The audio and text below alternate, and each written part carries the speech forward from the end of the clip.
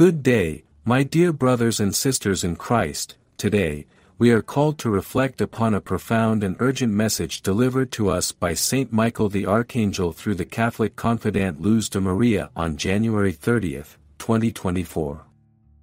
This message, my dear friends, is not just another piece of information. It is a divine call to action, a wake-up call for all humanity to heed the signs of the times and prepare ourselves for the spiritual battle that lies ahead. Saint Michael, the Prince of the Celestial Legions, comes to us with a warning. He speaks of a world on the brink of chaos, where humanity faces unprecedented challenges. The earth itself trembles, and species disappear at an alarming rate. Evil and depravity threaten to engulf us, and humanity finds itself amid a spiritual crisis unlike any other. In the face of these challenges, Saint Michael calls upon us to awaken from our spiritual slumber.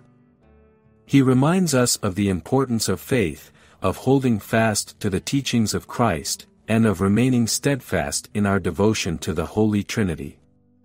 He warns us of the dangers of pride and ego, urging us to embrace humility and repentance. But Saint Michael's message is not just one of warning. It is also a message of hope. He reminds us that even in the darkest of times, we are not alone. We are protected by the heavenly host, and our prayers have the power to bring about change. He urges us to intensify our faith, to pray fervently for the protection of our brothers and sisters, and to unite in our devotion to the Blessed Virgin Mary.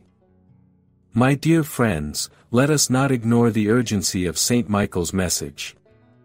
Let us heed his call to action and commit ourselves to a life of faith and prayer.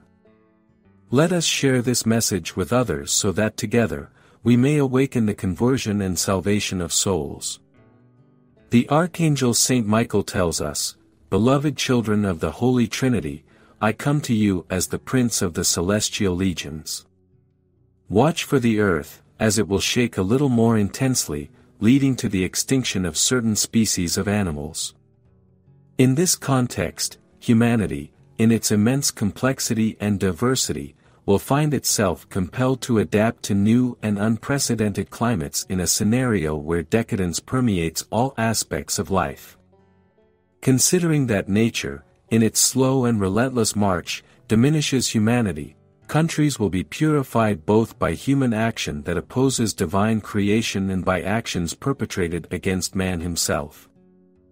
I reflected on the enormity of evil, the depth of degeneration, unbridled insanity, limitless depravity, and the heavy burden that oppresses all humanity. I, Saint Michael the Archangel, protect you, invoke your guardian angels. Many sects, by infiltrating the Church of our King and Lord Jesus Christ, led lukewarm humanity into error and, devoid of desires for salvation, there is a profound oral lacking a robust and unshakable faith that does not allow itself to be carried from one side to another, yearning to unveil what our King and Lord Jesus Christ reserved for another moment. Children of our Queen and Mother, the human creature will decline even further in its spiritual scope.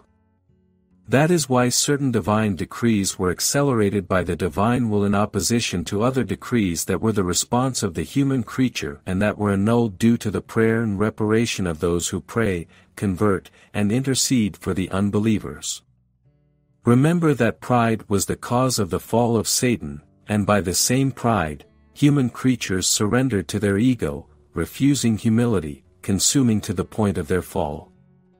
Humanity faces an imminent danger in the face of the elements coming from space but also in the face of meticulously prepared acts against the nations of the world. The threat of the conflict that has already begun and is spreading to other countries is severe. This conflict will continue to expand until it becomes general, invading humanity and bringing scarcity in all aspects. I urgently advise the countries along the border of North and South America to evacuate immediately. A significant earthquake is imminent, threatening to divide this continent into two separate land masses. Awaken, human creatures, do not remain asleep. You are already suffering, and you will suffer even more in the face of acts mostly directed against Catholicism. Pray, children of the Holy Trinity, pray fervently for the protection of those consecrated to our King and Lord Jesus Christ. Pray for the faithful instruments chosen by heaven to transmit to you the divine word and the word of our Queen and Mother. Intensify your faith, confess your sins, and receive our King and Lord Jesus Christ in the Eucharist. Pray the Holy Rosary, which is not a repetition of prayers but the exaltation of the Mother of our King and Lord Jesus Christ and an experience of the life of our King in this critical period.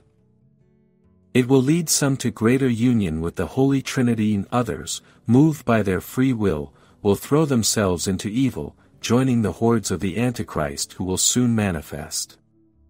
Do not be afraid, continue towards unity with the Holy Trinity, although the future of humanity is full of laments.